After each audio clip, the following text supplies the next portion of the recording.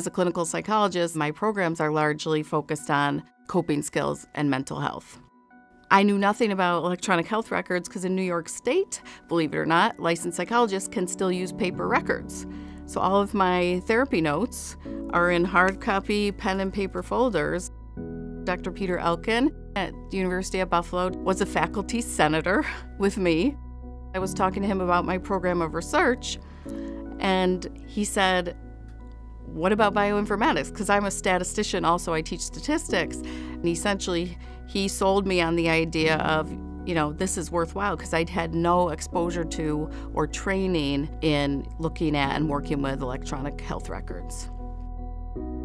I already had a PhD and a postdoc and a licensed degree with a credential and a private practice, and I'm doing what I love. But I wanted to do it better. I wanted real-world data to inform our interventions. The training was extremely attractive to me and turned out to be very valuable in terms of my career. My fellowship and my goals had to be very clear, precise, and specific because you only have 8 weeks, and I'm working the other 10 months of the year as a faculty member.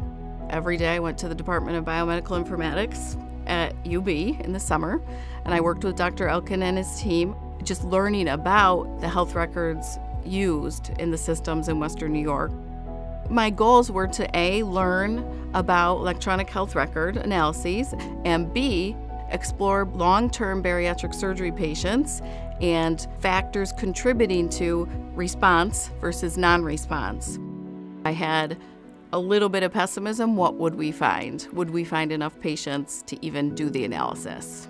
In nearly 900,000 patients, we found less than 100 with any kind of bariatric surgery tag.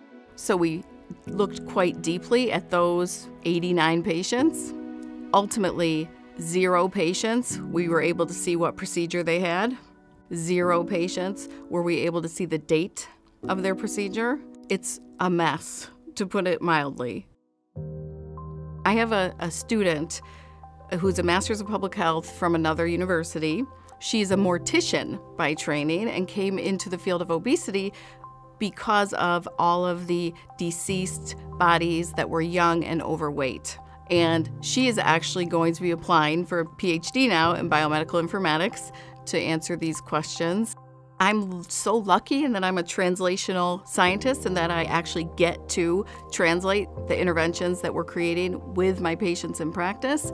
The most important thing that I have gained is the network and the connections and the multidisciplinary team members who are phenomenal and can help me answer questions that there was absolutely no way for me to do those analyses before.